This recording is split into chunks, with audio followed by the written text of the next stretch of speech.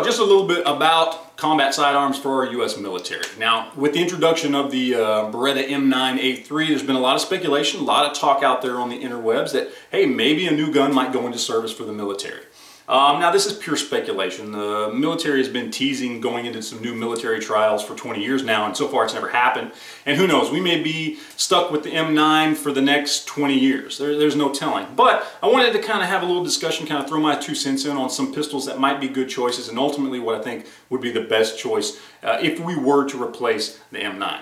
Now, first off, 1911 fans, I love you, and I love the 1911 too, but let's be honest. The 1911 is never going to replace the M9 and go back into service. At this point, capacity is too much of an issue for the military. They know they can get higher capacity firearms, even in 45 ACP.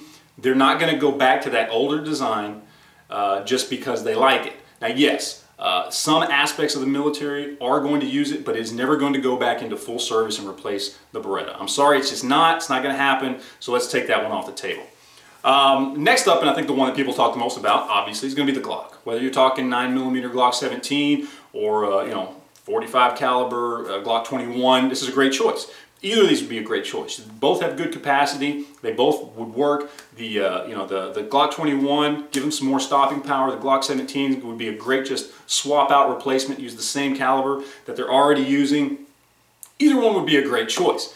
Problem is they're striker fired and they don't have a manual safety. Two things that, as of right now at least, the military likes when it comes to their combat sidearms. It's one of the reasons why they went with the Beretta M9. So at this particular point in time, I do not see the Glock kind of coming up and taking over as the military sidearm, unless we see a big change in the thinking over there at the military as far as what they want in a sidearm. Another one that comes up a lot is going to be the Smith & Wesson M&P, and I can say the exact same things about this as I did about the Glock. It's a great gun. It would work very well for them, but no manual safety, and it's striker fired, not hammer fired. And that's something that right now I just don't see happening.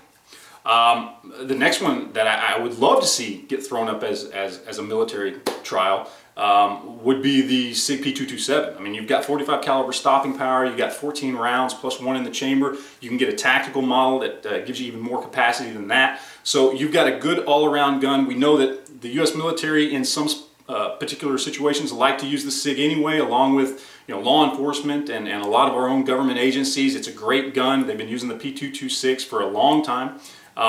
P227 just gives a little bit of a step up when it comes to stopping power and caliber. It would be a great gun. It would swap out very easily. It is hammer fired. It's got a decocker safety on there, just like the Beretta, so it would be very easy for them to move from the Beretta to the SIG without too many problems. But let's talk about the Beretta M9A3. What about that, just replacing the standard M9A1 or what they've got in service right now? That would also be another really good choice. I've seen the gun. It looks like they put a lot of work into making it an even better design than it already is. And don't get me wrong, the Beretta, the M9, is a fantastic gun. There's a lot of people who love these guns, myself included. But ultimately, do I think that's the best choice to replace it? Just a newer generation? Not really, no. I mean, it's a great gun, but ultimately, if I were to pick one gun that could replace the M9 as the go-to sidearm for the U.S. military, at this point in time, I'd go with the FNX 45 Tactical. It's a fantastic gun. It's got everything they want and everything they need. You've got a lot of capacity, you've got great stopping power, hammer fired, decocker safety. It's a great manual of arms. It's polymer, so you got a little bit of rugged durability there, possibly over what they're running now.